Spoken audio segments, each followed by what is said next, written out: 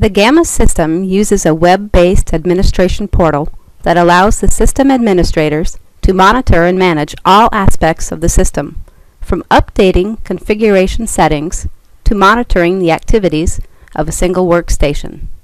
Here's an example of the GAMAS portal in action.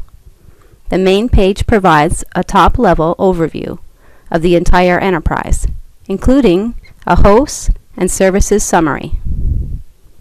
The administrators can also drill down into different categories for more details. The All Services view, for example, provides a more detailed view of the services running on each host.